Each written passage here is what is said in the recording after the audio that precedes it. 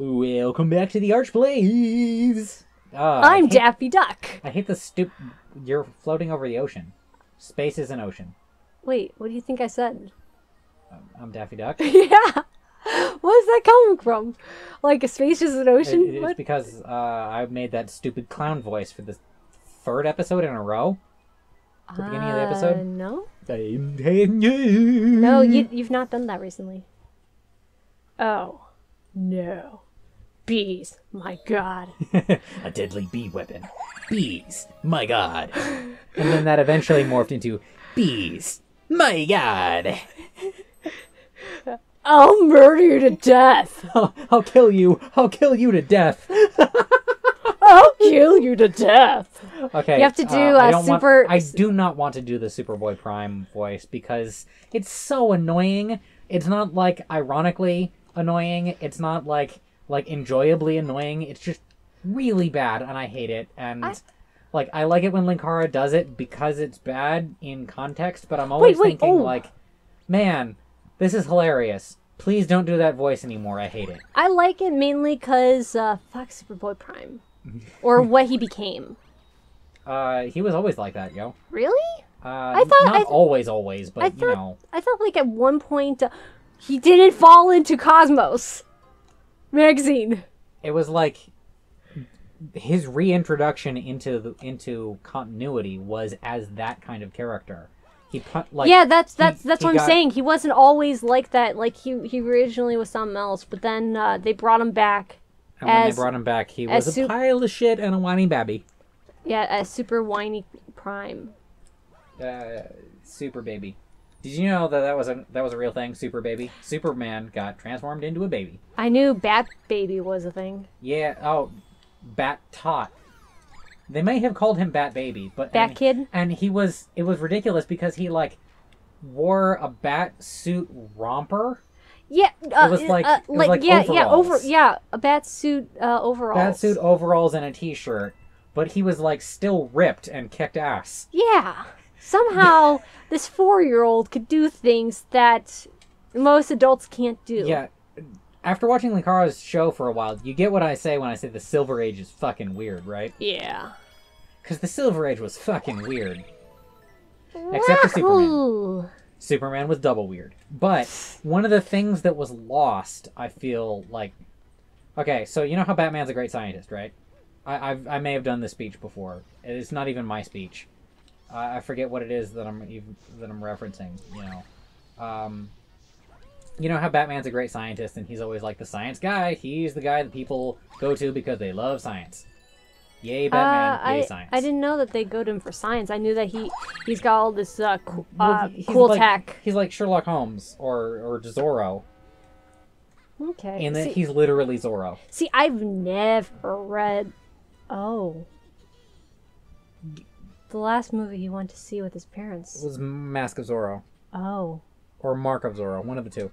Oh. Yeah, he's literally Zorro. Because he's a dark-haired rich man who is a masked crime fighter on the side. Speaking of Vivitska... And he's also a detective and a scientist and an inventor. Oh, look! It's Revenge of the Monopoly Guy! It's Revenge of Monopoly Guy. Did we play this one before? I don't remember this. I don't remember this either, but I remember the Monopoly Guy before. Yeah, you fought the Monopoly Guy before. Yeah. Whatever. Revenge of the Monopoly Guy. Revenge of Monopoly Guy. Yeah, Batman's literally Zorro. Quick side note. Speaking of Zorro, speaking of Avitska, the guy who played Che in that movie, Antonio Banderas, he played Zorro in the live-action film. I watched that in theaters. I'm surprised at how old I am. Get a coin. Yeah, Antonio Banderas is super famous, and that Evita was one of the small things that he did. Well, it was one of the things that helped jumpstart his career. Yeah.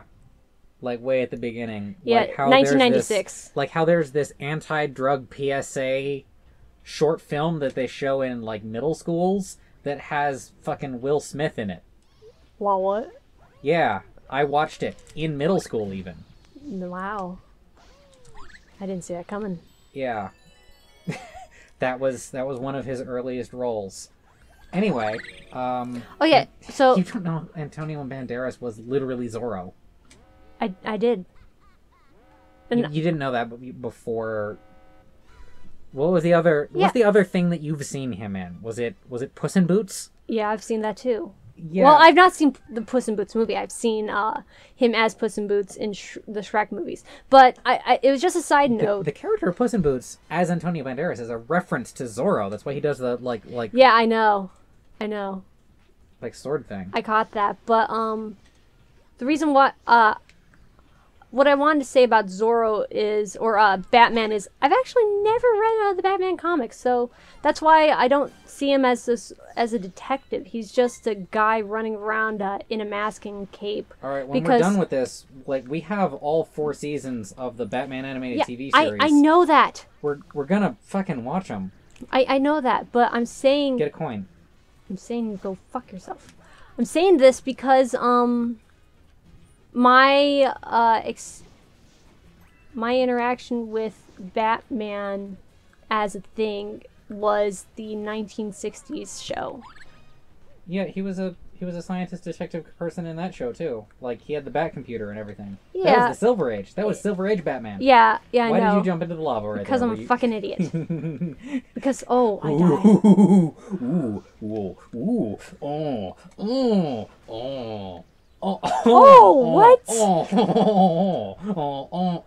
I'm doing endless jest. You're turning French. I'm doing endless jest. I think you're turning Japanese. I really think so. I kind of don't think so. But Rei Ayanami is my waifu. Oh boy, this is gonna suck. Yeah, we're gonna have to watch that. Let's go grab Mask and watch it on 1.5 speed to piss everybody off. Wait, what? What? You remember when Mask and I were watching? The Ava on 1.5 speed, and you didn't include me. We tweeted. Well, you were working. And I was sleeping. Yeah, you were working and then you were sleeping, and we watched like almost the entire series in like one sitting. Yeah, I think it took 2 sittings. It took 2 sittings. Yeah, because we finished. Motherfucker, I did it! Oh, I didn't do it. He didn't die. Yeah, I know. I know. But now I gotta start all over again. It took 2 sittings because we watched the first. I did not 3 see quarters that. of the series, and then. Oh, fuck you! Darn you all to heck! You know what darning is? No. It's, darning socks. Yeah, repairing holes in socks by fixing the weave because they were hand knit. Yeah. That's Okay. what darning is. Yeah. I learned that from Lindy Beige. But yeah, my experience with Batman is Silver Age Batman, and he seems less of a scientist, more like he just had these gadgets. That's really it. Well, he made all of those things. I didn't know that at the time. Yeah, they didn't make a big deal out of it. I also Cesar Romero forever. As I was, I only saw him the one time. 3 times. I actually don't really saw 3 episodes of it. I actually on don't Laserdisc because I'm fucking old. I actually don't care about Cesar Romero, like technically. I don't know. He's just. You don't technically care about him, but like, you do figuratively care about him. Like I know people talk about him. That's about it. That's all my knowledge. My mother really likes Cesar Romero. Okay, so I have a request for people. Please do this for me. But okay, so Svengoolie, he did a thing where he watched the 1960s Batman movie, and after the movie, or sometime during his thing where he was showing the movie, he did this song where he like about the 1960s Batman movie, and I can't find it anywhere. Please, someone send me a link or send it to me, please. I am begging you. Yeah, I saw advertisements for Svengoolie, and I tried to watch an episode, but he was so boring and his makeup was shit, and I didn't think he was funny, so I skipped it. He scared me when I was younger. Like, how? I don't know. I would have been more scared of Elvira. I don't know. He just looked like a scary guy. And not because I was afraid of tits, because I was not afraid of tits. I ran towards tits as hard as I possibly could from a very young age. Huh, interesting. But he just, I think it might have been the makeup, but something about him just seemed like this is not something I want to watch. And he would, his show would come on after the Three Stooges Stoogepalooza on Channel 6 in Chicago. Do you remember what network that was? Yeah, the U. UPN? No. UPS? No. Channel. Uterine Channel Periods. something the U. I made a period joke on the show. Yeah, I know, but I'm trying to think of great. it. But yeah, I used to watch Three Stooges Stoogepalooza, and his show would come on right afterwards, and I'd always turn it off because I don't want to watch. This looks like something that I don't want to watch because scary looking guy. Oogie Boogie from Nightmare Before Christmas scared me as a kid. Yeah. Like, I had trouble sleeping for, like, a day afterwards. I also saw the movie Alien way younger than I should have. I was very small. Oh, dear. I don't know how you do that. I was, like, 4 years old. I don't know how you do that. That's like when I was shown Titanic at very young, like 2 or something, and I wouldn't... Two. Yeah, something around then. 3 I would believe, but 2... I don't know. You have memories from when you were 2? No. This is all stories people have told me. Okay. But so like around that age, I was shown Titanic, or I saw Titanic, and I apparently wouldn't let people give me a bath for like weeks.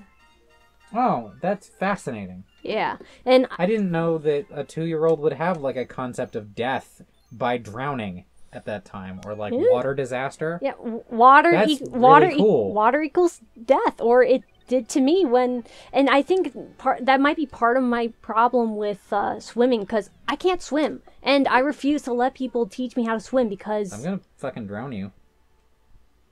See that's You like seized up.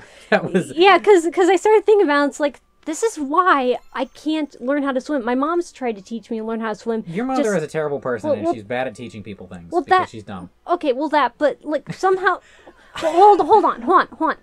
Like my siblings, they don't have the same fear of water that I do. They don't like have a problem with trying to learn how to swim, but I do. Yeah, when we were trying to teach your sister how to swim, she did way better than you. Yeah, because I think that might be part of where that comes from, because it's just a deep-rooted psychological thing. I mean, it sucks. Titanic has scarred me for life. It actually did. Yeah. That's fascinating. And I've got to say... The gate. Wait, the gate. What's the gate? This wasn't here before. Oh, yeah. Yes! Oh, we were wondering... Okay, I didn't think you could come back here. I forgot that this is what that was. We didn't unlock this before. You are This correct. was not here. Oh, wahoo, wowie. Okay, yowie, Fujoshi trash. We're going there again.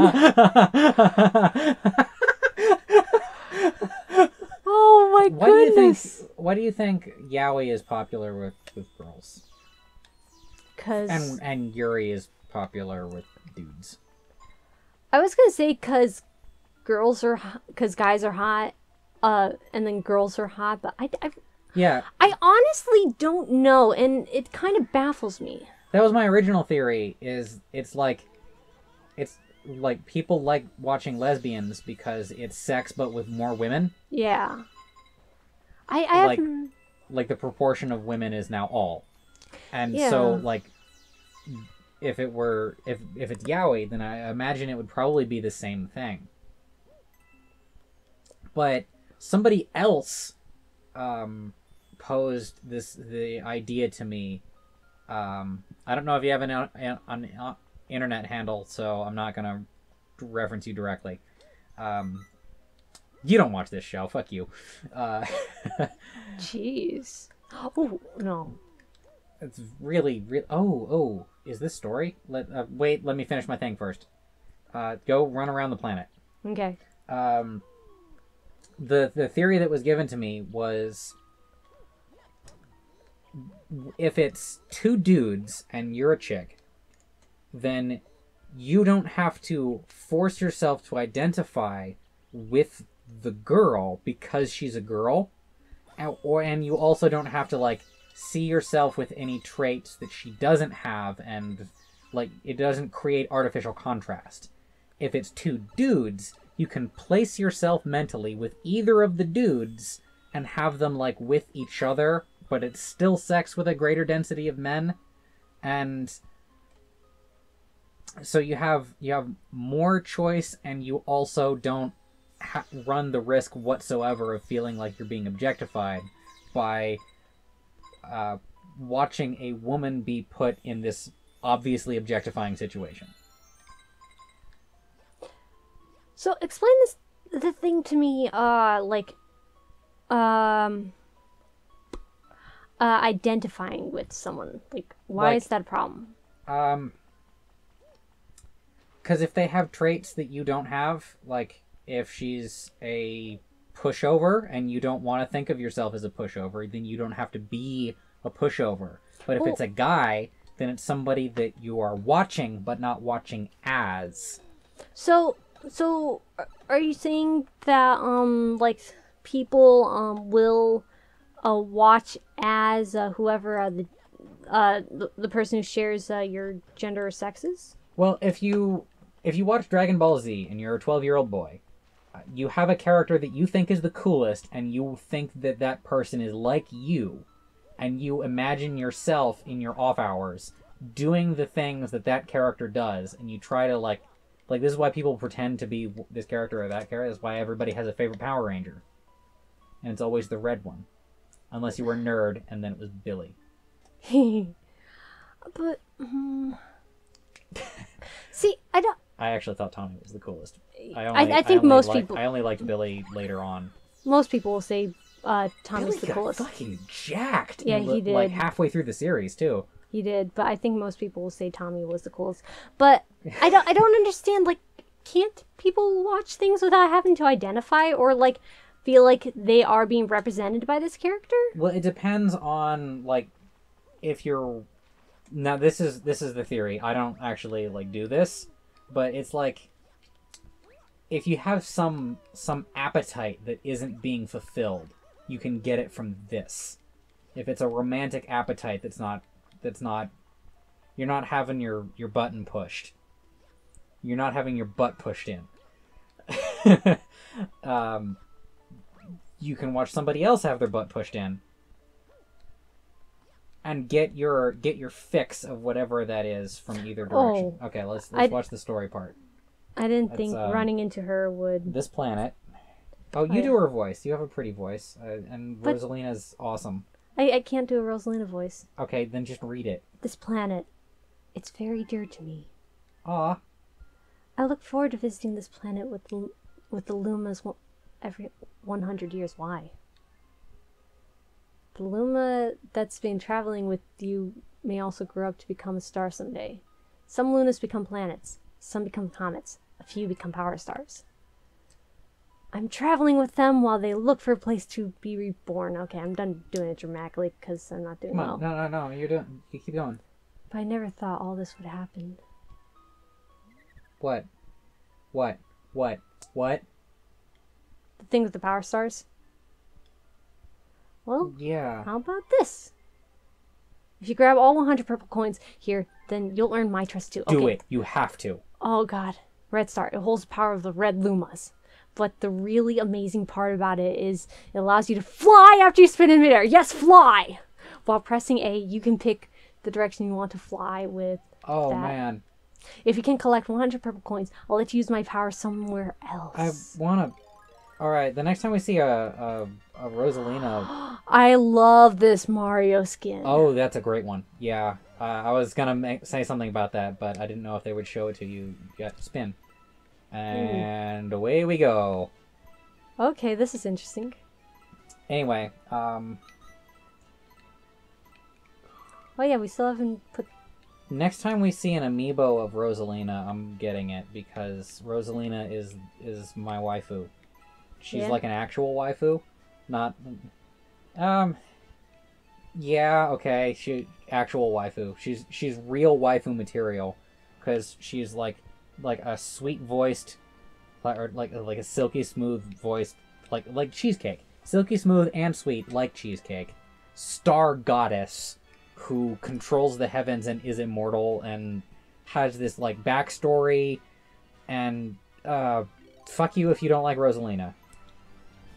Do people not like Rosalina? Yeah, some people don't like Rosalina. Why? They think she's just Peach. I don't think so. She Yeah. doesn't get kidnapped Peach every is day. the worst. Like, Except Daisy when... Daisy has personality. Rosalina has pathos. Peach has a condescending game where you have superpowers that are driven by your out-of-control lady hormones. Wow, what? Yeah. There's an episode of some show. It's in my YouTube history. I'll pull it up for you. Actually, no, I won't, because it's my YouTube history is 1,000 miles long. I'll remember it eventually. If you get all 100 purple coins, then you win the power of flight. Yeah. But Rosalina's the best. And I want a figure of her on my shelf next to my other waifus. My other waifus, I'm going to turn around and look at all my waifus. We've got Zelda, Lucina, Samus, Zero Suit Samus, and the Wii Fit trainer. Are they all your waifus? That's my waifu shelf. They're all amiibos. Yeah. And Of he them- makes me look at them every day Of them... to remind me what I'm not. You better fucking learn. Nah, you could never be Samus. Oh, that was a joke. Okay, now Samus is 6'3" and 200 pounds of steel, Well- like without the armor. Without the armor, she's 6'3" and 200 pounds of muscle. Ooh, Like, ow. you cannot be Samus. Well, to be I'm not. to be fair, you can't be the Phantom of the Opera. Yeah, okay. Well, you don't have this magical voice. I don't actually. Like, for as much pride as I take in my voice and stuff, I do not have his voice. I wonder though, can you, like, if you trained enough, can you get his Can voice? you feel the love tonight? Can you feel the love tonight? Yeah, The you missed peace that the last note. evening brings. I mean, I'm condescending like the Phantom. Well, to be fair about that song, I haven't heard it in a long time. Can You feel the love I can't hit the notes either. tonight. I don't have a musical The ear. peace I have enough of an ear to tell when I'm not doing it right, but not enough of an ear to tell when I am doing it right. Oh no! So once Tell the story. So Wait. I think Wait. Episode. 23 minutes. oops, Next episode. I did it again. Motherfucker. Now give me your soda.